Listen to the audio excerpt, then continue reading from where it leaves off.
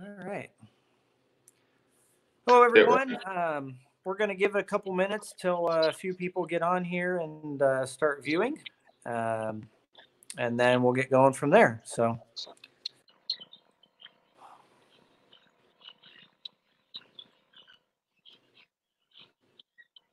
That's not normal.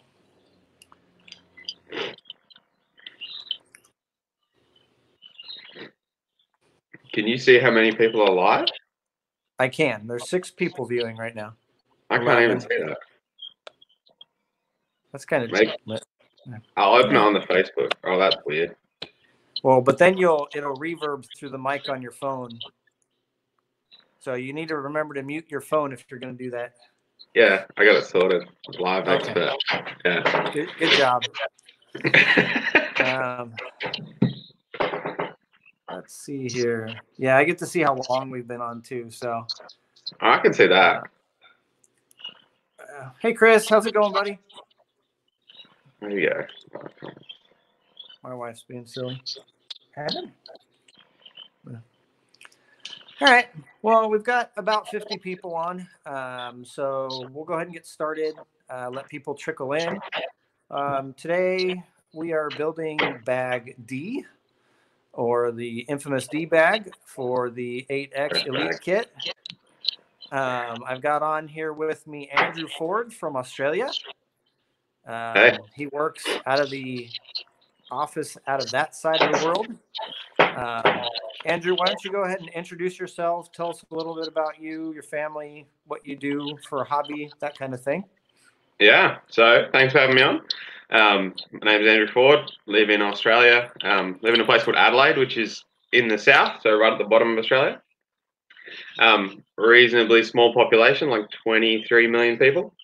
And the actual, that's pretty much concentrated into one area, so a lot of nothing in the outback. Lots of nothing. Australia has lots of nothing, small cities, and then lots of just outback. Been racing for 15 years, run mostly 8 scale throughout those 15 years. Bit of 10 scale off-road, but mostly buggy, truggy. That's about it. Awesome. Okay. Oh, where I work. Huh? Oh, where I work. You said about where you work. Yeah. Work for a importer over here called O'Reilly Model Products. We do, among other brands, TLR, Spectrum, so all the Horizon stuff. So yeah, that's what I do for a day job, and then race on the weekends for fun. Yeah, sounds like me. Okay. Yeah. Well, my name's Ryan Dunford. For those of you that don't know me, I figure most of you that are on here probably actually know me personally, if not through here. I work for Horizon. I help to make the 8 scale products for us for the TLR race side. We're going to build bag D. So you saw me go ahead and open that up. And I opened the plastic bag. So that's what's right here. You can kind of see this wire through here. That's my phone stand. We're going to try to use overhead today because the poor people watching the other, I kept moving my computer screen so that you could sort of look down. But technology sorted now. Yeah. Well, I tried it this way the first time I did one of these Facebook Lives, and I used my phone. My phone's pretty old. I stole my wife's phone Nokia this time. 3310? No, I stole my wife's phone this time, so it should be better. Treat yourself. Get yourself a new rag and a nice phone. So, guys, the 8X Elite Bag D, some of the updated parts. I'll go ahead and open this bag too. This is the rest of the plastics, more or less. So you guys can see. But what you get with the 8X Elite updated parts, whichever way, that really is weird. You get the updated arms.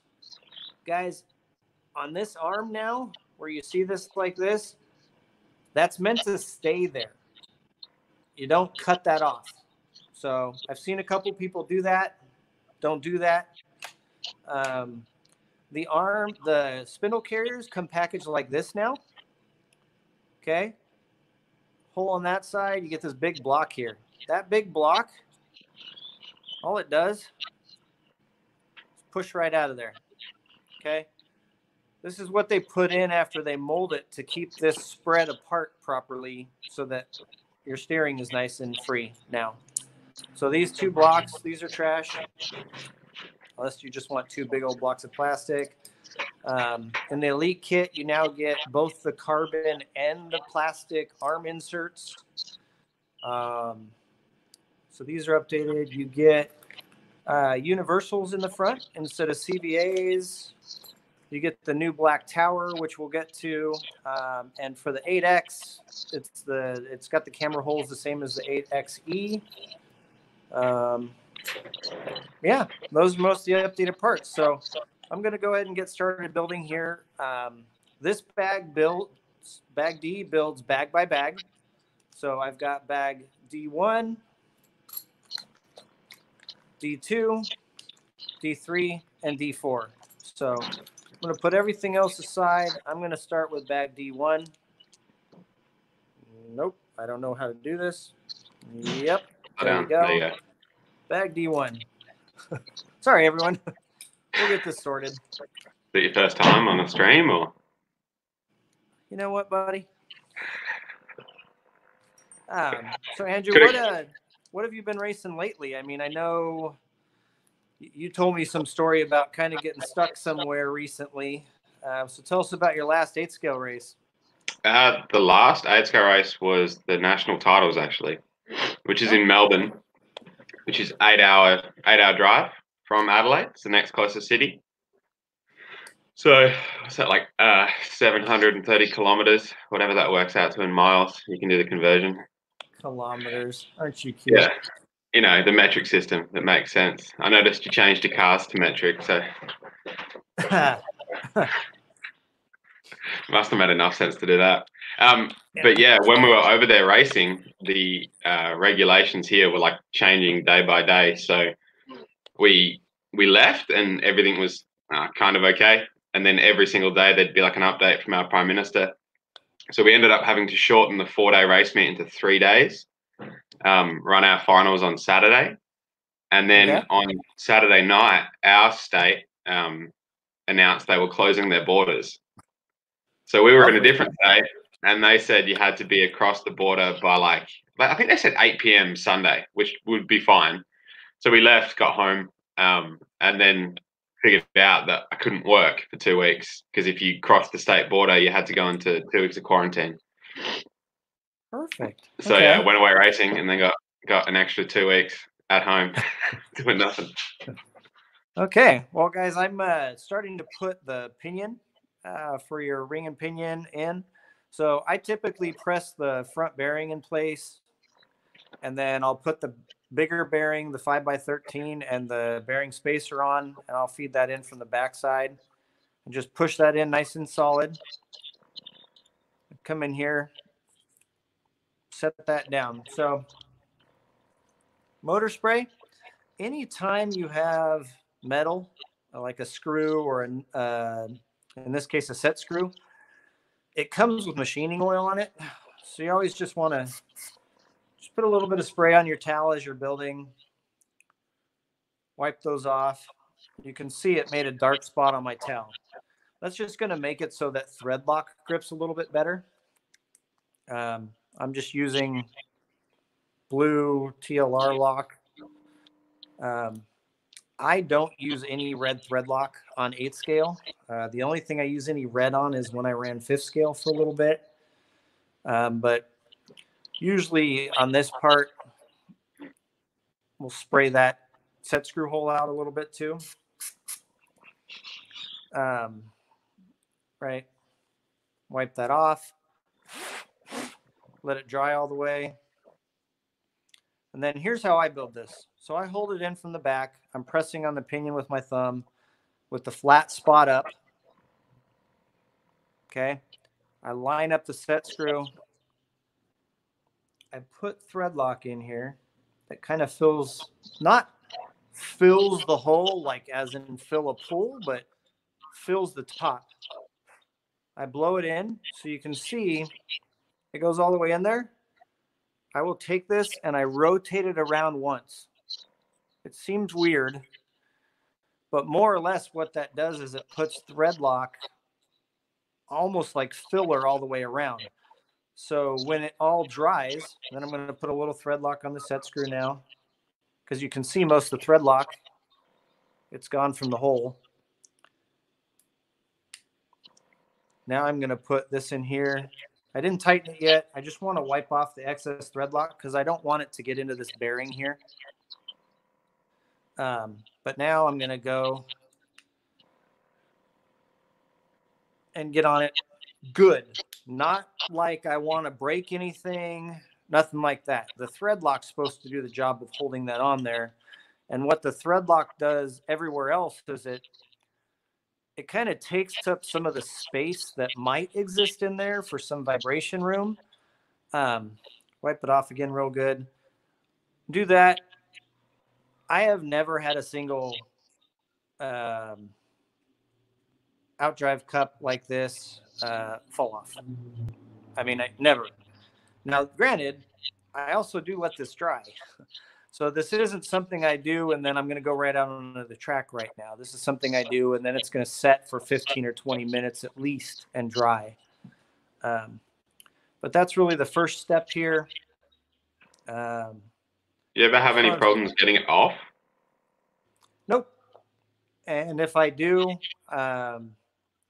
most of the time when I'm dealing with that cup, I keep this in my toolbox. It looks like a lighter. Gosh darn it. I will understand this one of these days. And but it's actually a little micro torch. Okay. So instead of a lighter, I keep a little micro torch in my toolbox. And a lot of times what I'll do is I'll torch that before I'll even try to loosen it. Then I'm not even dealing with any thread lock. So the other little hint is a lot of people don't know the two bearings that are in here now, the pinion bearings. We now make an HD pinion bearing set, which is 2 bearings for here and 2 bearings for the rear. It's TLR 347000. So you get 4 bearings and they're just really, really high quality, good ABEC bearings. And I will literally run them for 8 or 10 months at a time without single issue. And it just frees up my drivetrain even more. Now I'm going to go ahead and put the rear block on here. I usually set my Hitachi to 9 for this. It's not meant to really get in there and tighten it all the way. I'll do the final tightening and I'll just get 1 screw started. And then I'll go ahead and run this in as far as it'll go on 9. Right?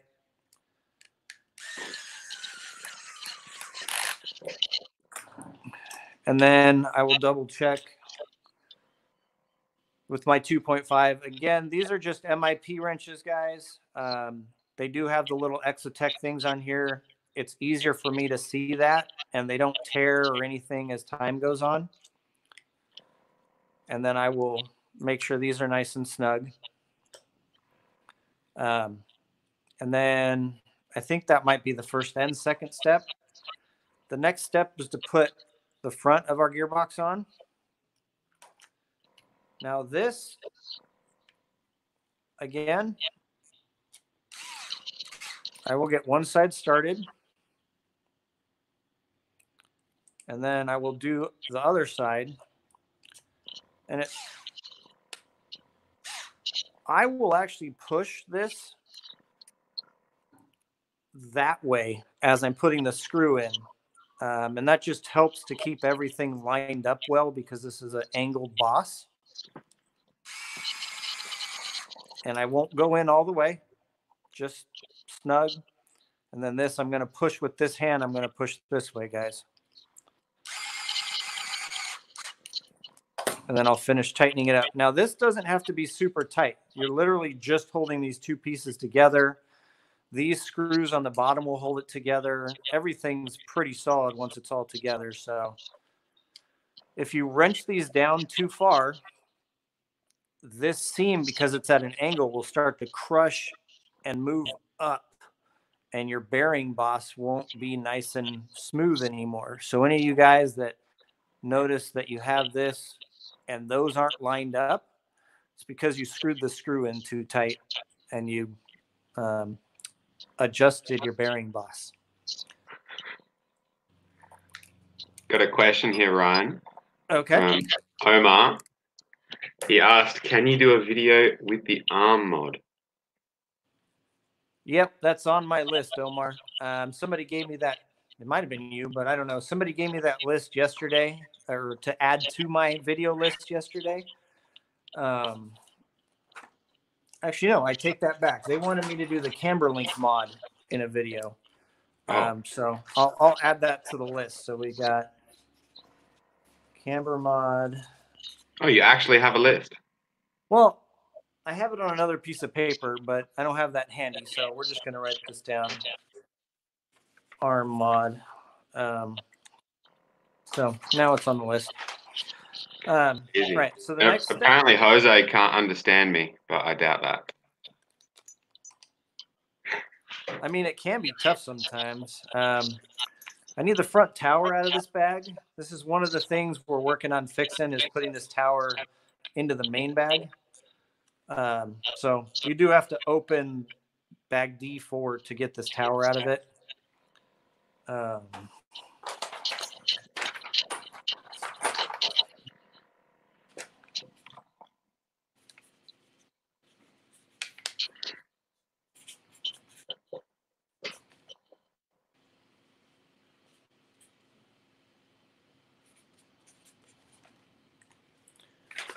All right.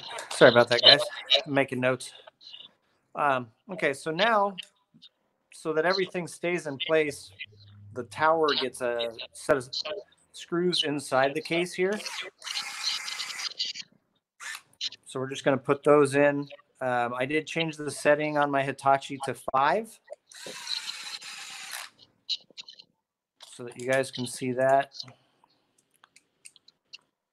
Okay. And the other thing I forgot to mention is, before you start bag D, you need to grab your front camber links, obviously your front shocks, and your front diff. Okay. So the next step here is to actually put the front diff in the case.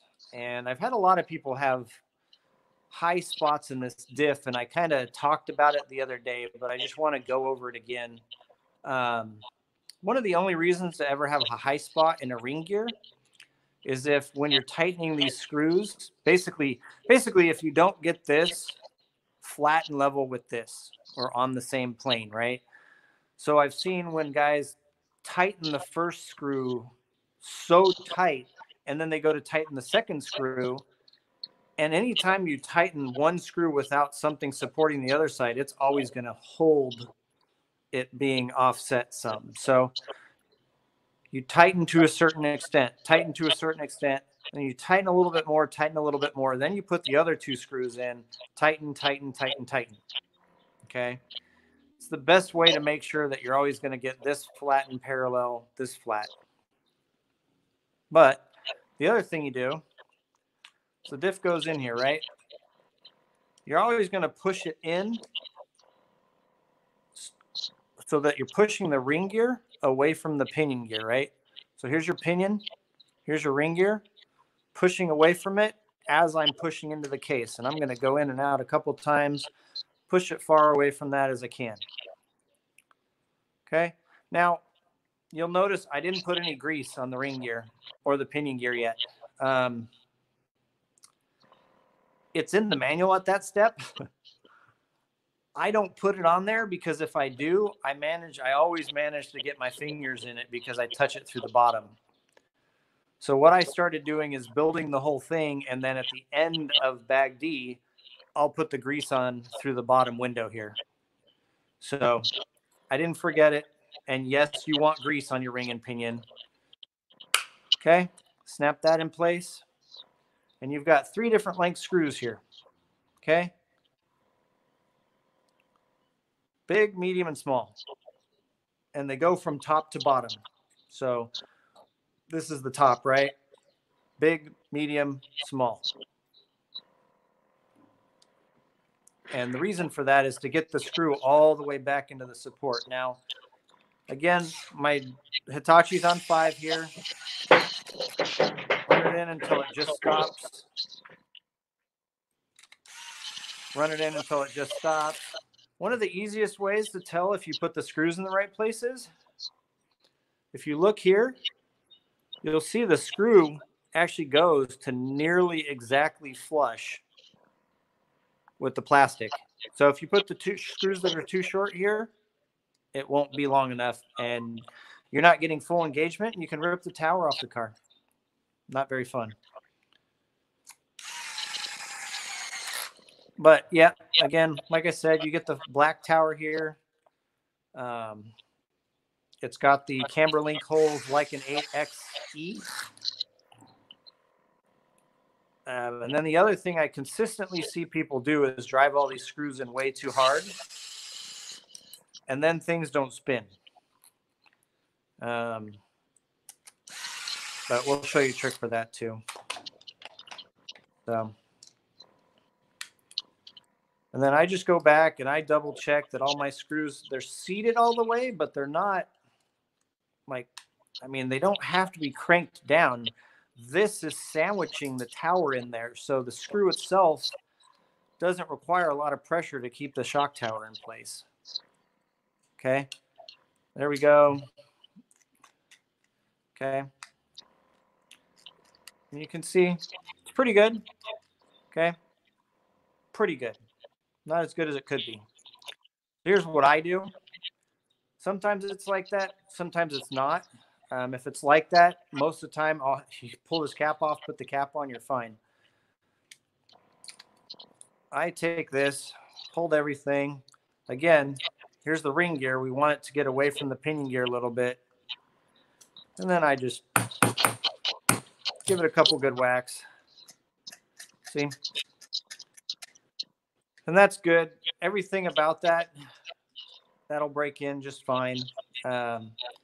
Also, plastics tend to heat up and expand and contract over time. So all of that'll be good to go. And that's bag D1. That's usually where you end bag D1. And again, I did not put grease on here because otherwise I get it all over myself. Just is what it is. So how's everything been with having all the updates on your car, Andrew, since you went to the Elite car from your older car? Yeah, it's been good. I was running most of the bits on my 8X before the Elite came out. Okay. And then just building the kit, you notice all these extra little bits that have had new touches and finishes to them and little minute changes. Just make the kit super nice. Yeah, I mean, I'm definitely not one to rest on my laurels, as they say. If there's something I see that I think can be better, I'm going to do it. Now, it does mean that updates come, but I'd rather there be an update available so that when I wear out my old part, I can put a updated part on. So. I think one of the questions I got a lot about the original kit was that everything that's been updated, like, does it need to be changed? Is it weak? Does it break? My answer to that was no. If you had the original car, there were certain things you could do that were improvements. There was other things that, like the arms, for example, it wasn't like they broke or snapped off the car beforehand, but you improved them and made them better. So like you said, you don't rest and stop improving. If you can make a little improvement to a single part, you've gone and done that, and it's improved the car overall. But if you had an original 8X, you don't need to go out and buy every single updated part in the hope that every single bit improves the car, because some of them are structural, some of them are slightly smoother. Yeah, I mean, when we're testing, we do try to have kind of all walks of life helping us test so that we have people that some people are really good at breaking stuff. They just have an innate ability to do that. So we always have those people on the test team, so to speak. But whenever people find stuff and it's broken, I am that person. I'm like, please take a picture, send me a picture, give me the part, show me something. That way, if there's something we think we can do to make it better, we're going to do it. So I'm going to get into what originally was probably one of the parts that people struggled the most to build, and that's the spindle kingpin setup. So let me just give some information here. The first thing, these kingpin screws, these were updated. The head's deeper. So for what it's worth, these did get updated in the Elite kit. You do get the universal now instead of the CVA. You do get the V3 spindle. First things first is I'm going to clean off the 4 little tiny screws and the 4 kingpin screws here. And the reason I'm going to do that is because I'm going to use thread lock on them. So first things first, I do it before I start the step, not as I'm building, so that they have a chance to dry. Because the last thing you want to do is get motor spray in with thread lock, and then your thread lock's no longer thread lock. Just so everybody understands that. And it doesn't take a lot, but as you guys might notice here, this one spot I've been using that had motor spray on it continues to get more and more brown. And that's manufacturing oil. Nothing too major going on. So now all those screws are clean. So the other thing you're going to notice is I do build things a little differently. And I did put out a blog post on how I feel this should be built, but it's your choice how to build them. So left, left, right, right. We'll always take those and put those separate. So I'm going to build the right side first. And again, I'm going to take the thread lock and it's going to go into this hole. It doesn't go on the kingpin. It's going to go into this hole. Because if I put it on the kingpin and then feed the kingpin through the bushing, most of my thread lock ends up in the bushing, between the bushing and the face. It ends up all over the place. And then you don't have a very good build. It's not free. So I fill this in. Again, not filling it in like a pool, but just so that it's flat to the surface. And then I give it a little blow. Yeah, I know. Right. And what that does is spread it out on the threads. And then I wipe off that surface. So now I've got no thread lock on this mating surface. Okay. I do the same thing here. Okay. You don't want to blow hard or you're going to blow it all out of there. Wipe off that surface. Set that down. I'm going to do the left side too on here.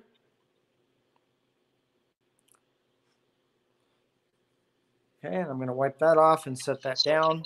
Again, you saw that I set it this way so that the thread lock stays in place. So here's my right one. Thick spacer. So you've got a thick and a thin hat spacer or spindle shim. 2 millimeters, 1 millimeter. Now you can put, you can only ever put 1 millimeter and 1 2 millimeter in. So your spindles are either up or down. We build them with the spindles down. Okay. Then this goes in here. The RH is facing up. And since everything else is already clean, whoop, I can apparently miss. I haven't done that in a while.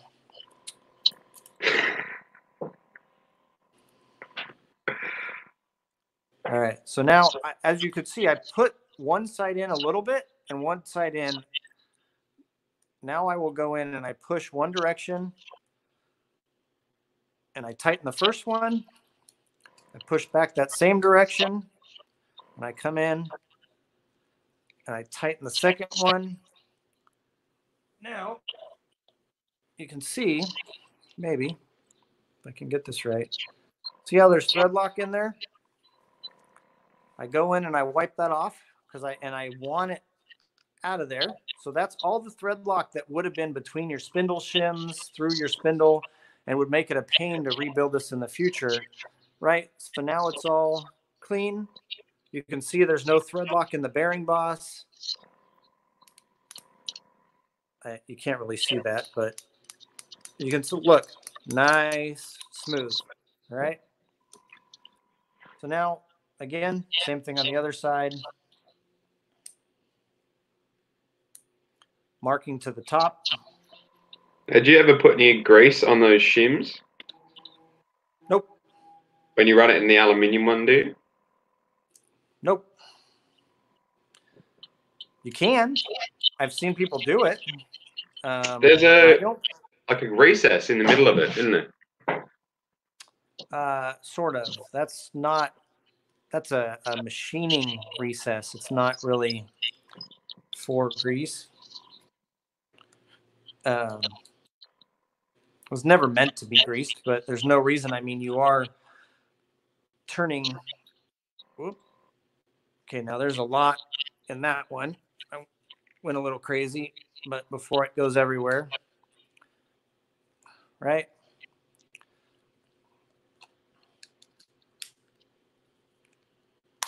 If you have them get tight on you, they shouldn't be tight, guys.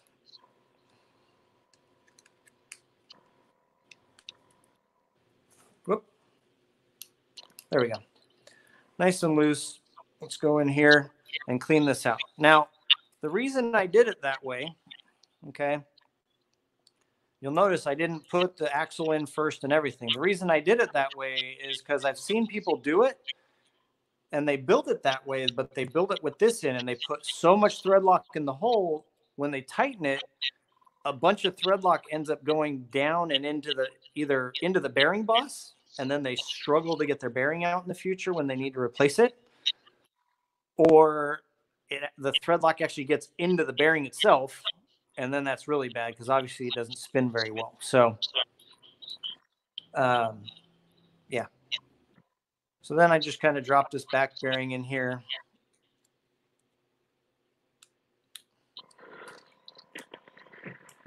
Put the drive shaft in, put it on the front. Now, guys, that pin should go in fairly freely. If it's not free, that means there's something wrong with the spacing. The other thing to understand here is you're going to see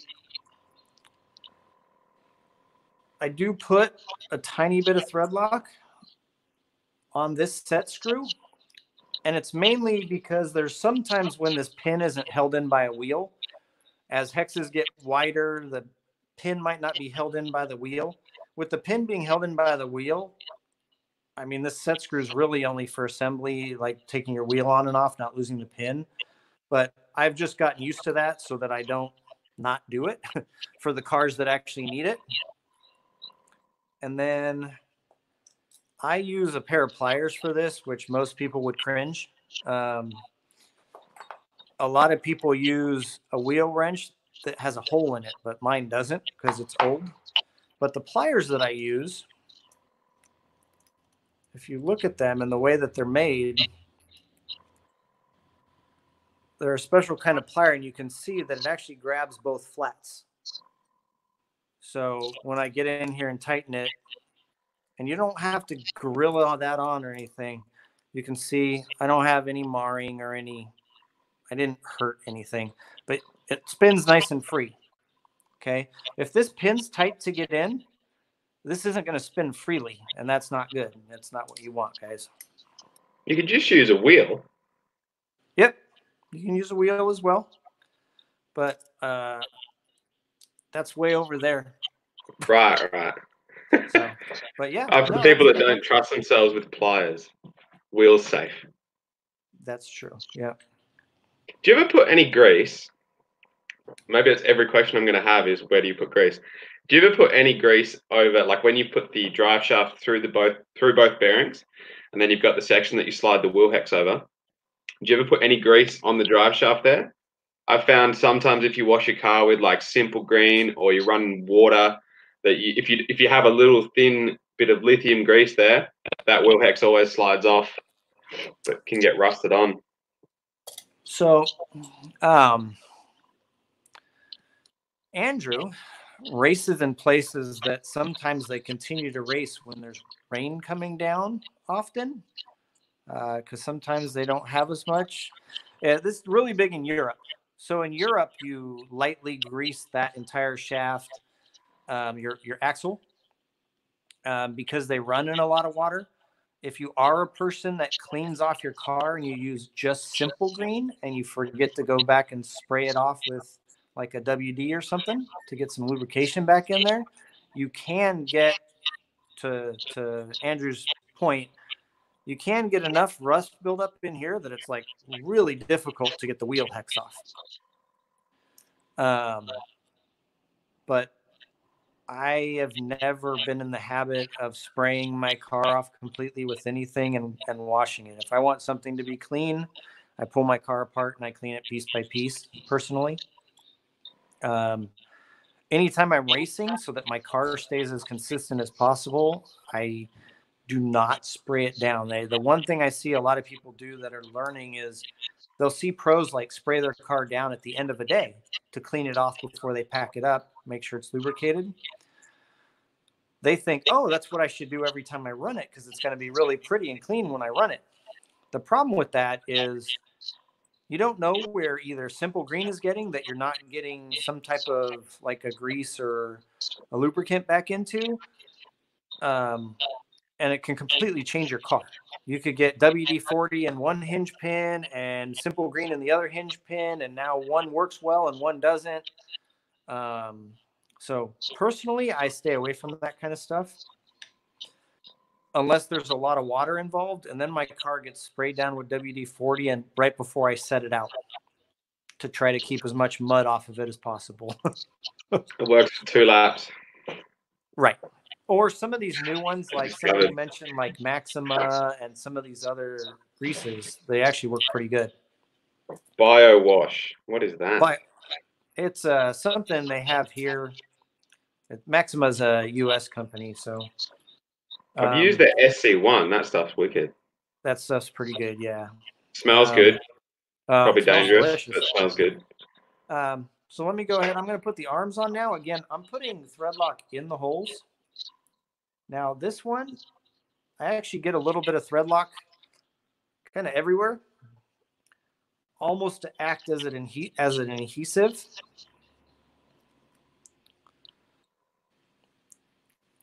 And we're going to put one screw partly in and the other screw partly in. Okay, now the one thing I will say about these screws is they are 1.5s. They're small screws, but you can see all the thread lock that came out the bottom before it gets everywhere. I didn't tighten yet. I just got them snug. Okay, so now I essentially have thread lock between, and I have thread lock in all the screws. I have thread lock here, a little bit of it everywhere. Kind of glues it all together. I've never had these screws come loose on me either. But now when you go to tighten it, you don't want to just put your force this way. You want to push in and put the force on the screw. So push in, put the force on the screw, remembering that it's a smaller tip screw. Push in, put the force on the screw. Okay. And then we'll wipe everything off again. So it's pretty. This is Jim's car, so it should be pretty. He makes pretty stickers, so it's only fair. And then I'll do the other side here. What about you, Andrew? Any tips or tricks for building all this stuff? Anything you found that works well for you? From what you've done, the only difference I do is those spindle shims. I use a lithium grease, like a thin layer of lithium grease on the outside. Okay. I run the aluminium caster block though, so I do that, and I build the aluminium. Yeah, aluminium. What do you call it? Come on, you know how to speak American. I do. Well, we talk about American talking in a sec because I got one issue with it, which you can explain hopefully. But the Ackerman plate or the spindle plate that you're building now, I do the same as you. I almost treat it like when I build that onto the spindle, it doesn't come off. It's going to be there forever. Yeah, Loctite's on, because if you ever have one of those 1.5 mil screws back off slightly, and you have a big crash, it'll snap the head off the other one because there's one screw holding it on. So you do what you did. It actually works really well. Okay, so before you get started, question for you: why is soldering called soldering? Oh, well, you pronounce so. Here's what I'm going to tell you about Americans. Okay, get a lesson now. At one point in life, we used to be hard workers. These days, I've found a lot of Americans have gotten lazy in a lot of ways. Pronunciation of some things is one of those. So pronouncing the L in there, that's just extra work, dude. It's soldering. So yeah, okay. So it's not like a pronunciation thing. It's just like it doesn't make any sense. Solder? Do you call it solder? Solder. Like the stuff is solder. Like but you write it with an L, right? Well, yeah, we write it SOLDER like it's spelled. Oh, right, correctly. We pronounce it like SAWDER. Solder. Oh, I never got that. I worked in electronics for years, and I never got it. What is this? Soldering. Must be something I'm missing. Right? All right. So now we're on to bag D3. So 2 more bags to go.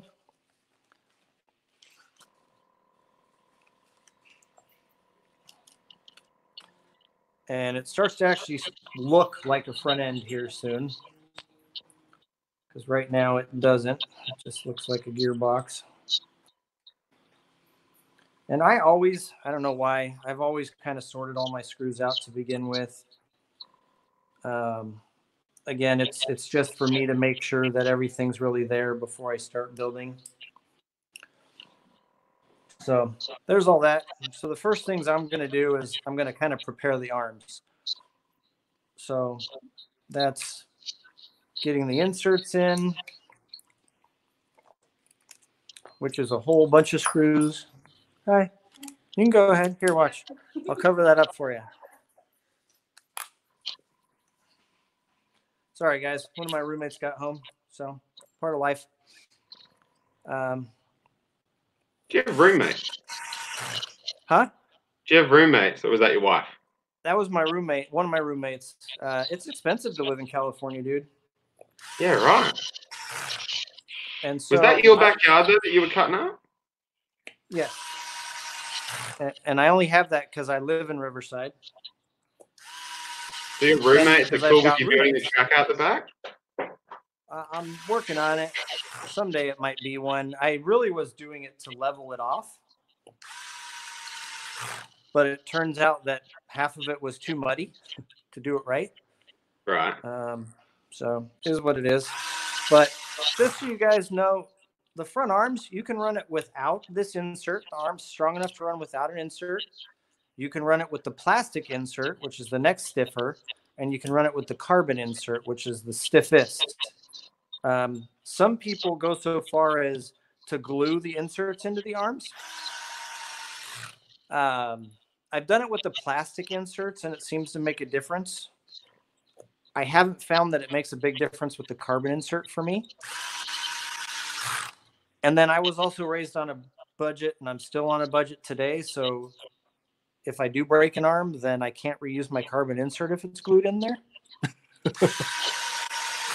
So are there no aluminum rear hubs for the Elite? There are aluminum rear hubs. It doesn't come with them, Chris.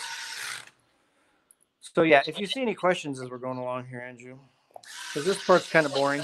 I'm literally just putting in a bunch of screws. So that was on 1 on my Hitachi, guys. 1. Don't strip out screws. This one I'm going to turn up. Aluminum. Aluminium. We actually write it differently.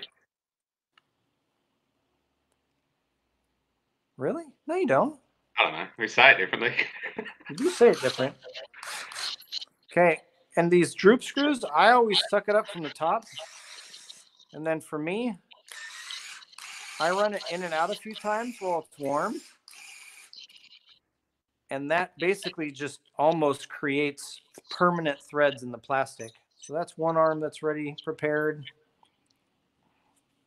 Chris, yeah, the aluminium rear hub is the same for the Elite and the X. So if you have them on the X, they'll fit the Elite.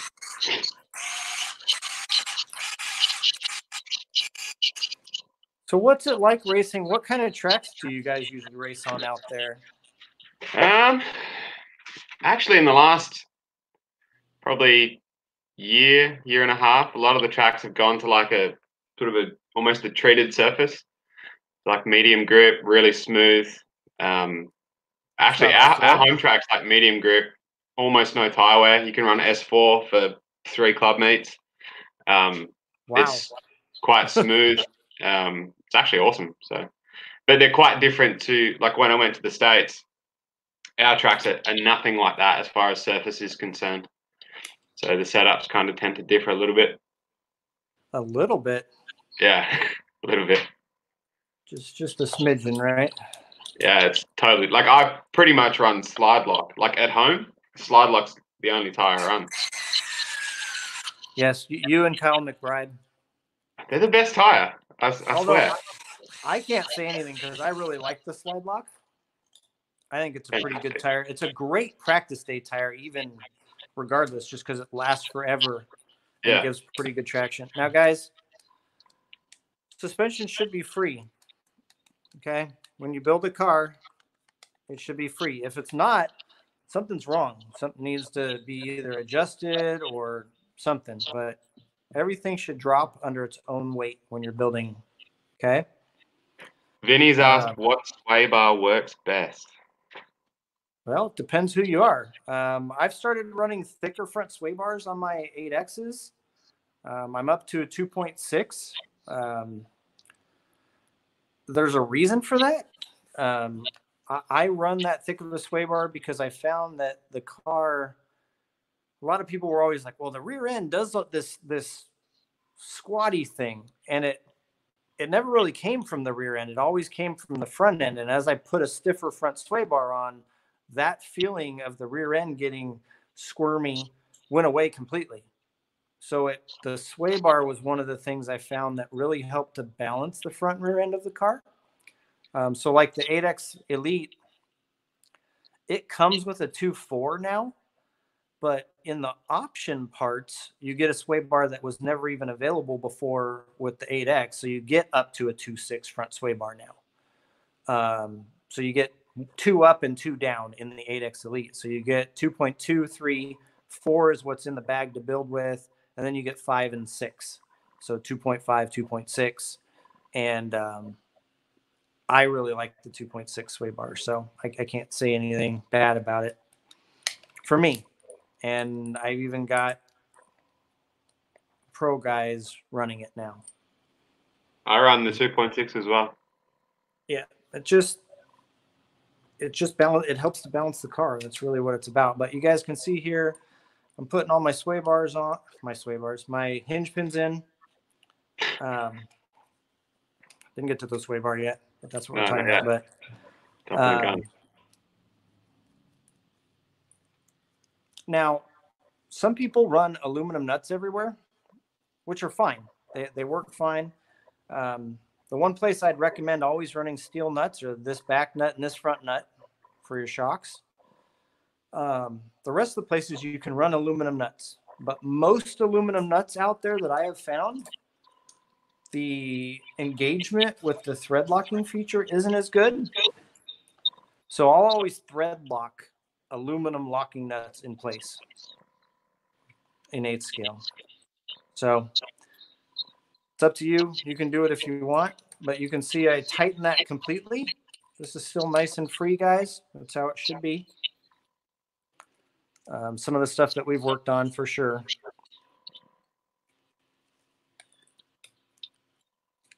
And then, whoops, sorry. Don't break the camera. Right, here, watch this. People will get a kick out of this. Let me do this one real quick. So if I go out here, yeah, this is my camera mount, this black thing. My camera's up here above my head, just so you guys can see okay.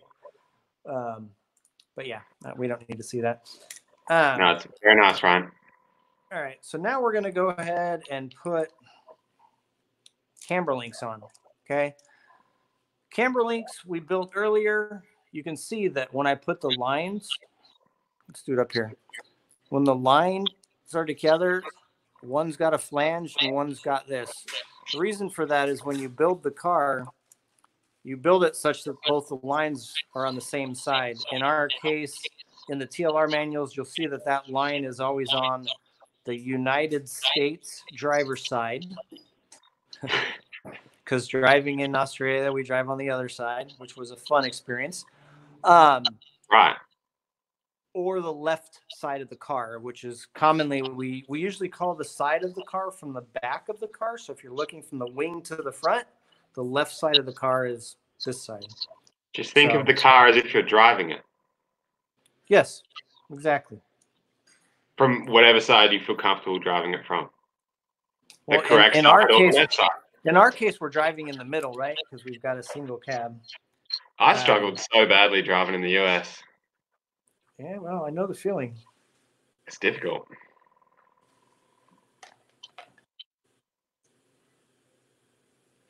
All right, so now the manual calls for these being in the number 4 hole.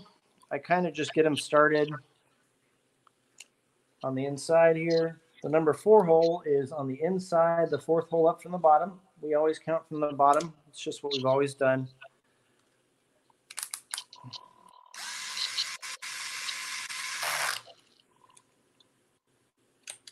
Are you running the 4th hole in your car?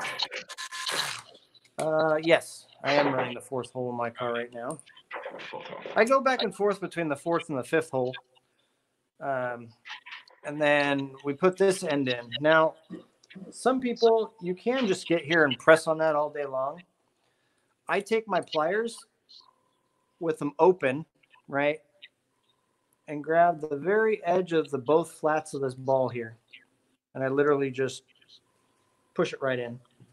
Now, I'm building this car for Jim. The manual calls for it to be built out in this B hole or the outside hole. I'm going to build it to the A hole, which is the inside hole. Stop laughing, sweetie. Because most people find that it's easier to drive that way. And I love Jim. He's great at stickers. And we're just going to leave it at that. So people should play around with those two positions. Yeah, it's different. If you run a longer link, it can cause the car, make the car feel a little bit more stable sometimes, which isn't a bad thing. It just depends what type of track surface you're on, right? So now I go in and I get all 4 of these nuts started on the back at the same time.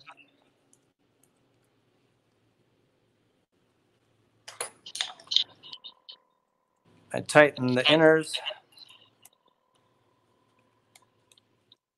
and then grab my 2.0 and tighten the outers. Now, again, guys, these don't need to be gorillaed in place. I mean, these are literally, they're just holding it. There's a lot of support between these two. I'm not mashing it on. It doesn't do anything for you. Just go until it's taut and you're done, right? So now I will go in here and get my wrench. You can see both my lines are on what is the left-hand side. And they're not too bad, but they're actually not too bad. I didn't measure them. These two I never measure. It's the steering links that I always measure. The steering links, again, need to be exactly the same. And we'll talk about that when we get to that part of the build. I already opened this because this is where we had packaged the shock tower and the front, the A block. Trying to fix that in future kits.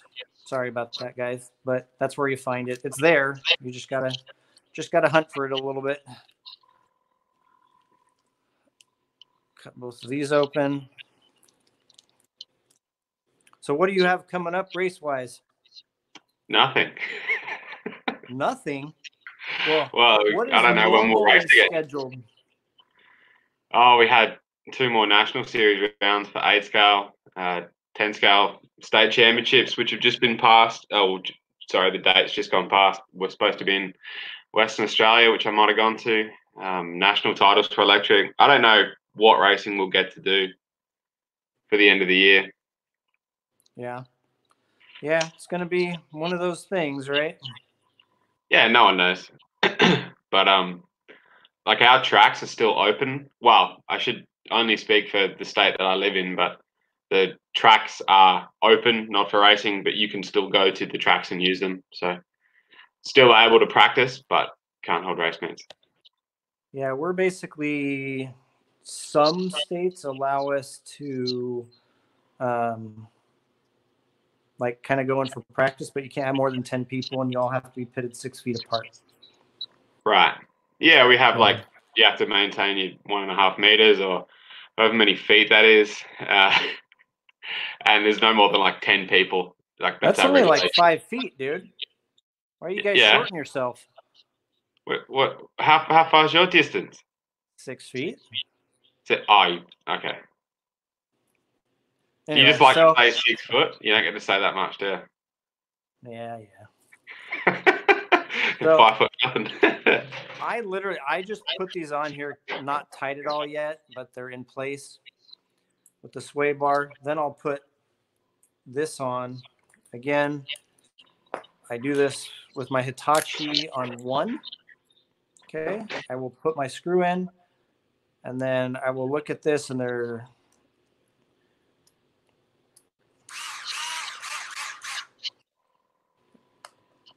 plenty tight enough. It's a little tiny screw. All it's doing is holding your sway bar in place, guys. I always make sure I put the side that doesn't have the little kind of molding nub on it, the flashing. If there's flashing, I cut it off. Steve's what is the advantage of the unis in the front compared to CVAs, and what do you run on the rear? Well, you go ahead and go first. So in the front, the unis are a little bit smoother, especially coming out the corner, especially through bumps. So they don't seem to have as much bind. So in the front, the unis make the car, I think, feel easier to drive. Probably on a smooth high bite track, it's not as noticeable.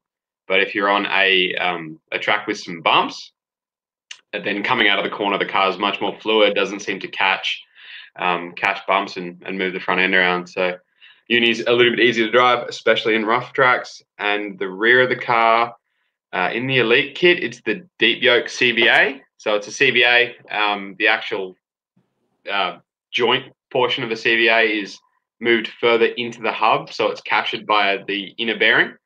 And this does a few things. I'll let Ryan kind of explain that, but essentially you get less dog bone plunge down the outdrive.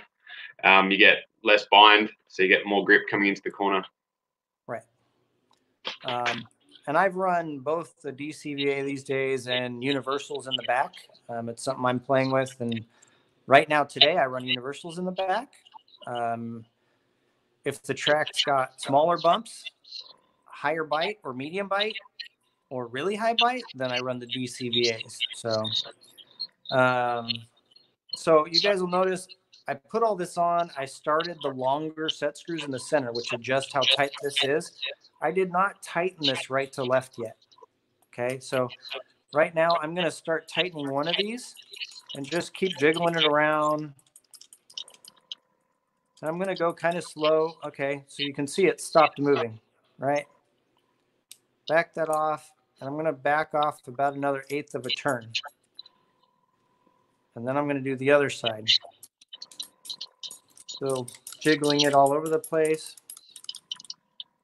Okay, back it off and back it off just a little bit more. So now, and so it still slides back and forth. There's barely any play in both the right and left side. And my sway bar's on there. So now I'm going to go in and I'm going to center it, or what I feel is centered, and I'm going to adjust this right side one first.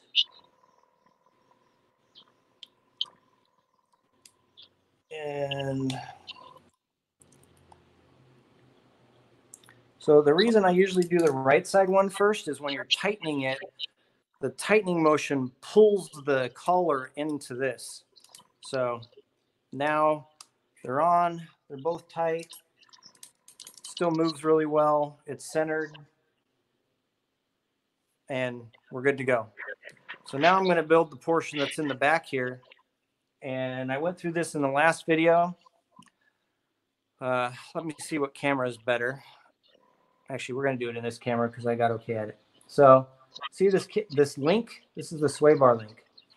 See that side? It looks like the plastic's the same plastic all the way around that hole, right?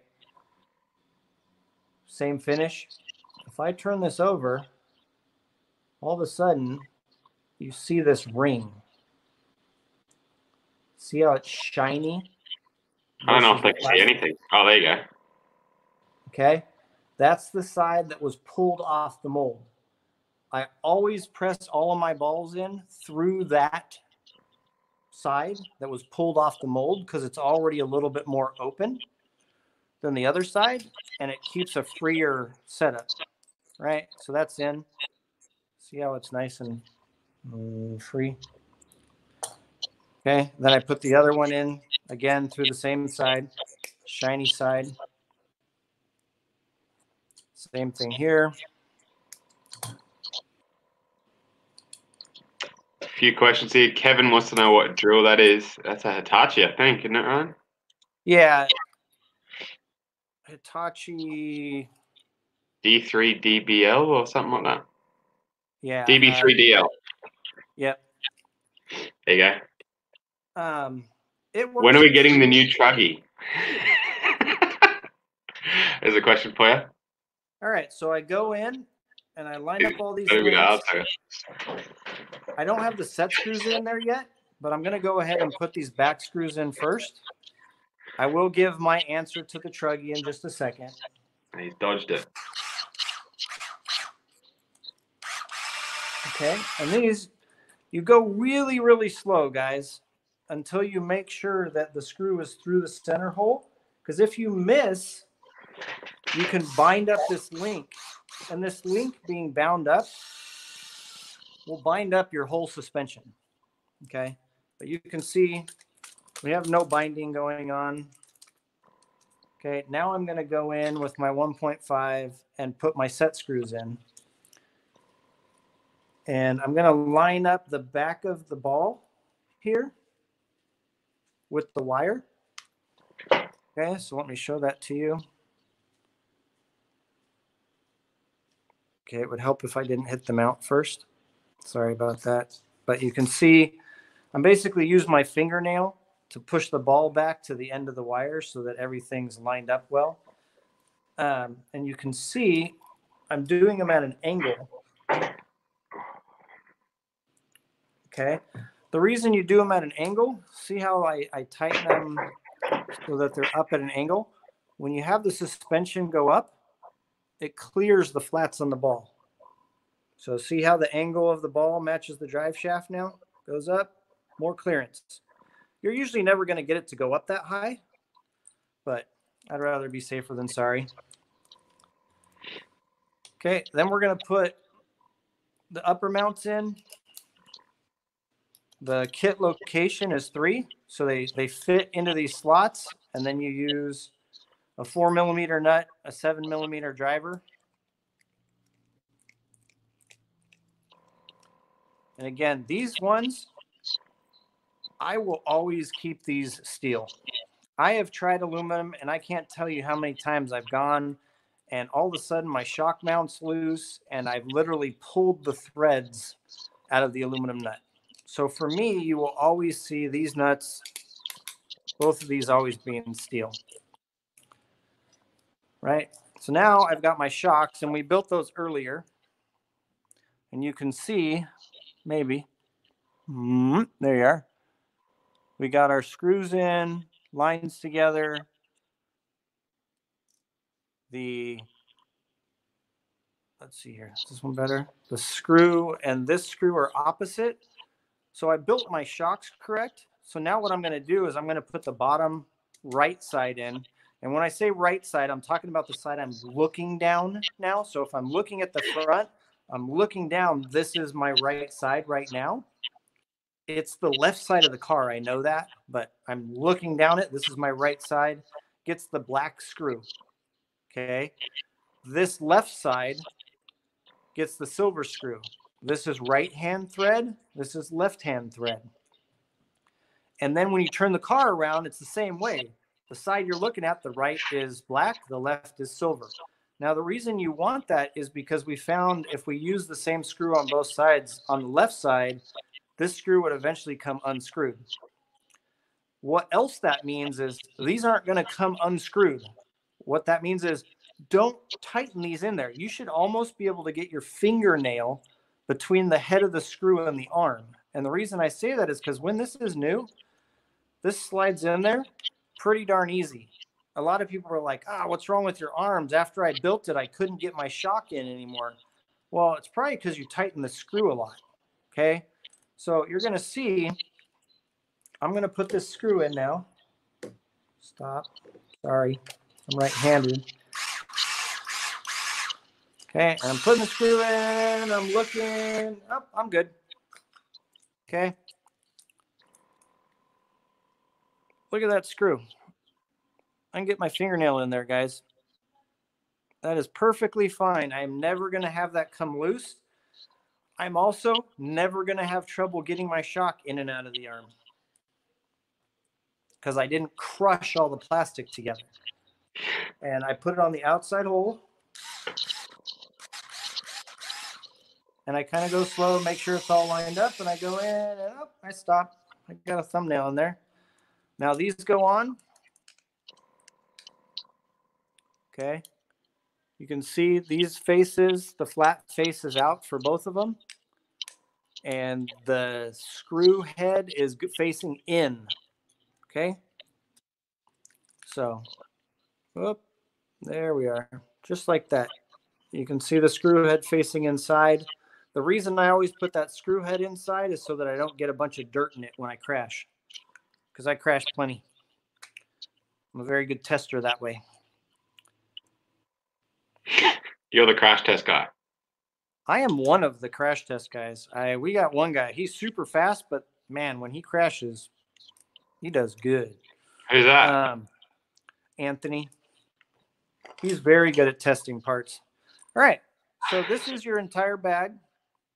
You can see our sway bars working. Now, from the bottom here, if I can find it, I'm going to go in. And now I'm going to put grease in. Now, I do it now. You can do it right before you put this onto the chassis so you make sure you don't get grease everywhere. But I found I tend to forget. And you don't have to glob this on or, it doesn't have to be perfect. It's by the time it gets around, the pinion and spur get around plenty. Or the ring and pinion get around plenty, and it's fine. Now, this car does come with the standard ring and pinion. We obviously, in a video I did the other day, we mentioned we do make an overdrive ring and pinion for the front now. And it is the ring and pinion that you have to change. But yeah, front end of an 8X, no problem. And this is what I do with all my bags. As I'm building, I always put them in the big bag they all started with. And the reason I do that is in the past, I've thought I've gotten everything out, and there'll be like a little itty bitty set screw or an E-clip or something in there. And if I throw it in the big trash can, I have to dig through the big trash. If I put them all together in here, I can easily find the little bag and get it out of there, and it's no problem. Tyler asked you about had a question about the sway bars with the angle. He said off topic, but would you do that with the 10 scale too? Would you usually how I line it up in the back? Yes. I think that, or possibly the lining of the bar. Yeah, as far as how it lines up on the bar, you don't usually have to. It all depends where everything sits, front to rear. I don't have my 10 scale here. My 22.4 is in the garage. I found I didn't need to do that with the 22.4. The ball where I was able to sit far enough back. We've got a lot of stuff that's bigger than 10 scale, and it makes it jam together up front. and that's why we put the flats on the sway bars. Let's go back. Let me scroll through some of these.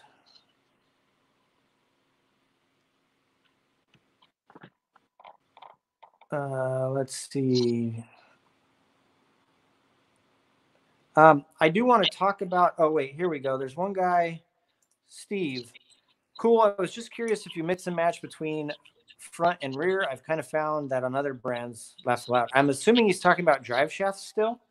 Yeah. His question was about the uni in the front and what do you run in the rear. So some things I want to mention about drive shafts, guys. One, drive shafts take a long time to break in. Okay. When they're new, I typically Dremel, just scuff up the pin face all the way around. The other thing is, once they're broken in on a side, that's the side they live on forever. So once this drive shaft is on this right side, it's a right side forever. If I bend this drive shaft, I replace both my right and left, and that's because they break in differently as pairs. If I take this set and I want to try unis in the back, I take this as a set, and this goes as a right and a left in the rear. So whenever I pull a drive shaft out, if I'm keeping it for testing or something else, I mark it right, left, and I usually rubber band or zip tie them together as a set. The reason for that is just so I can make sure when I go to put them in another end or use them in another car, that I can make sure that, you know, everything's going to go in and work properly. So I will tell you that if you are going to try the dog bones in the rear, you want the most done set of bones you can find. So I usually recommend to people, if you want to try them in the rear, pull the ones you've been running out of the front and put those in the back and put new ones in the front. Don't put new ones in the rear. They literally will take you 2 bottles of fuel to break in. It's one of the things we learned during Nitro Challenge. That 2 4-liter bottles or a gallon? That's 2 fuel bottles. So 2 4-liter bottles. 3.8. 3.8, whatever. Nah. Fuel bottles, whatever you use to fuel your car. Okay, so let me answer the Truggy question. I don't need to show it on here. So the Truggy, you guys saw it run at DNC. Those were actually all T1 cars. Literally the first parts we ever got for it. And while it ran really well, it ran well for all of us that ran it. It's actually a lot better now. I've had some time to work with it some. As we've been making parts and making them fit right and stuff. So I know you guys think, oh, you ran it, it's all good. Well, we ran it. We drilled stuff out. We Dremeled stuff. I mean, you fit it together as best you can when you're running something like that. Right now, the only reason I can say this is because Todd actually let it out of the bag on a previous one of these, but the Truggy release is expected mid-summer time for what it's worth.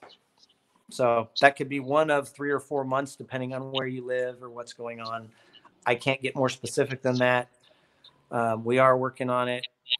Considering the question was from someone who lives in Australia, could you specify the month that you mean when you say summer? Or the months, because here we're summer and Christmas. I can't even hear anymore.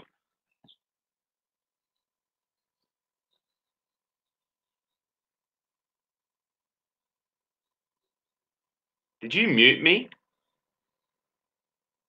I can't hear you.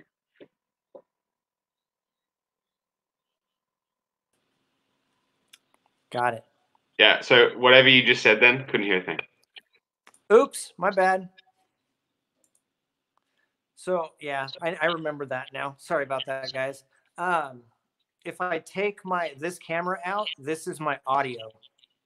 So I removed it so it could just be you and me, but then it messed everything up. So All right, there's got to be 3 of us. yeah, you, me, and the towel. You mean the dirty rag? Right. What were you saying? Months of release? When summer? we would summer for us. I mean, I'm in California. Summer for me is through like November, dude. Yeah, right. How's that for an answer? Yeah, well, it's not very descriptive. I like it. Yeah. Political answer. Right. It's not going to be November. Don't worry about it. No. But yeah, I mean, you guys literally saw the first 3 of those in existence at DNC, and you never saw a DNF. You never saw a single part break. You never saw anything, and that's because none of that ever happened, which is a good sign for a T1 car. So now it's just fit and finish stuff. We actually changed the drive shafts in them, strangely enough, and the car's even better. Like, man, if I had the truck that I had today for Nitro Challenge, if Dakota had it, it wouldn't have even been funny. Did you have won with that truck? Is it that good? My class, I would have been up there. I'd at least, well, with the truck that I had at Nitro Challenge, if I would have gotten a start, I would have been up there. But I was 12th off the start, 10 seconds back from 11th, because everybody piled up before that big jump over. 3 cars piled up and filled the entire lane. And I didn't know what to do. I'm like, well, I could go around them, but then technically that's me cutting the track, because I would have to go around them and around that big hump, because they were all right on the front of it, the face of it. I'm like, that doesn't seem right. And I'm like, do I pull the Days of Thunder thing and just full throttle and see how this goes? Yeah. Or do I wait? And I went with option B, and it didn't work out for me. It worked out for me about as well as it did in Days of Thunder. Right. You smashed into him flat out. I went to my truck. I wouldn't say it went to the hospital, but it just got set to the side for a little bit while they got everybody else. And then I got to go. But I mean, I worked my way up to a top 5. So for the first outing with the truck, with that group of people, the 40+ class is no joke these days. I mean, it literally is past world champions and national champions and all kinds of interesting folks. So, and you, well, and me, and some old dude.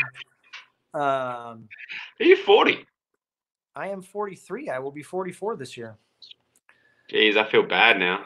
I've been doing this since I was 7, so I've got about 36 years wrenching on RC cars. I've got more gray hair than you. Wow. I mean, they do make hair dye, but I'd watch out, because people keep swapping bottles in those things, so you never know what color you're going to end up. No, it's distinguished for now. I'll keep telling myself that. Yeah, there you go. Yeah. But I don't really see any more questions. I know it is just a build, guys, so we don't want to take this longer than it really needs to be. Thank you, guys, those of you that watched. If you're some of the TLR guys, please be sure to share this after it's put up. That way people know it's out there and exists. This does get posted to both Facebook, the TLR page, and to YouTube, the Team Lucy Racing page. So you can use either of those links. I will make a playlist once all of these bags are done. So you can help your friends out if they're building a new car. You can just send them the link, and then they can watch as they build. And I guarantee we've talked long enough for even a newbie to build Bag D. So the reality is, Bag D usually takes me 20 minutes, maybe 25. Especially when you have a drill. I mean, I can't talk about a drill enough, guys. There's another one that I've been using at the office that it's yellow. I think it's DeWalt. And it's a gyroscopic drill, and you turn it to screw in and out. It's really weird to get used to, but as far as power goes, it's way more powerful. It's got more torque than this one. This one doesn't have the most torque in the world. Like, if I'm trying to put the screws into the bottom of the center diff mounts, which is like glass, like strong glass material, I can't get them halfway in with this thing, even on full load. Put it on low range. Mine does it. You must get a dodgy one. This is a dodgy one. I will give you that. So this one, 5 is like 6, and the clutch half works. And this was my really good one. I had an original one, and it got stolen with all my stuff about 3 or 4 years ago. So, But guys, just like I always say, if you've got other ideas for videos you want to see, if there's somebody else you want to see on here instead of Andrew in the future, just let me know. But I really appreciate it, Andrew, for you coming on here. I know it probably gets kind of boring on that side because I have to talk through some of it. But thank you for telling us a little bit about where you're from and what you do there. And I appreciate it. But I'm going to end this broadcast for everybody else out there. And thank you guys. And I appreciate it. Take it easy.